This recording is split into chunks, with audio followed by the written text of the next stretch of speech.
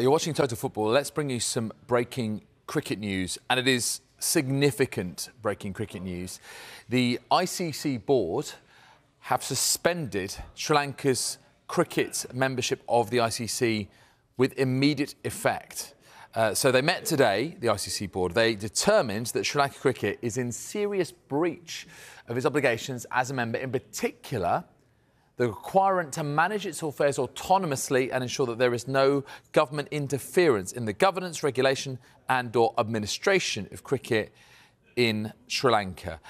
The conditions of the suspension will be decided by the ICC Board in due course. In terms of on the pitch, obviously Sri Lanka not able to make the last four of the Cricket World Cup, which is in progress right now in India. They were eliminated.